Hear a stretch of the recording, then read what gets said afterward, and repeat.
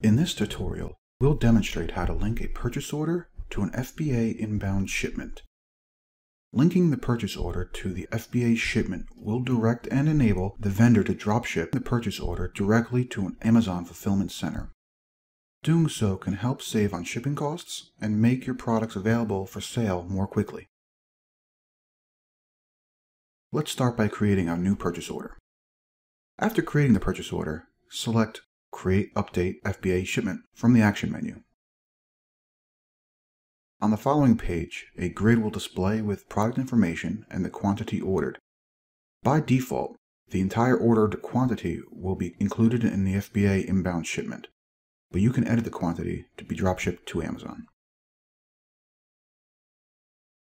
Click the Create Update FBA Shipment button.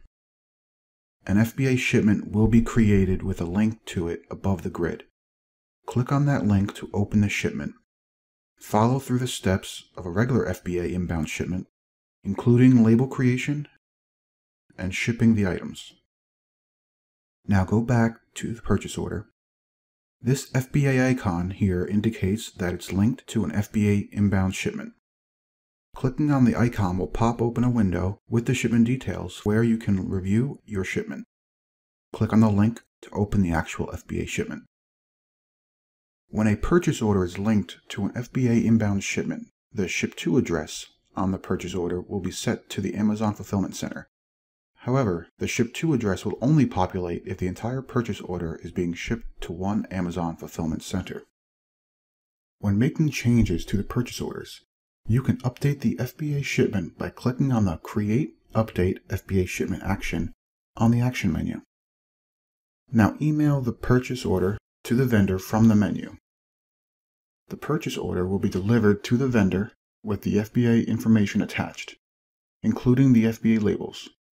The vendor will then ship the items and quantities specified directly to the Amazon Fulfillment Center. Once the shipment has been received in Amazon Fulfillment Center, the shipping status of the shipment will automatically update. The purchase order status will update to Received, and the inventory in SellerCloud will be updated in the FBA warehouse. Linking a purchase order with an FBA shipment can also be done in reverse by creating a purchase order from the FBA shipment. After creating an FBA inbound shipment, click on Create Sync PO from the Action menu and follow through. However, this is only a convenient method of ordering quantity for FBA. Creating a purchase order from an FBA shipment will not direct the vendor to ship the items to the Amazon Fulfillment Center.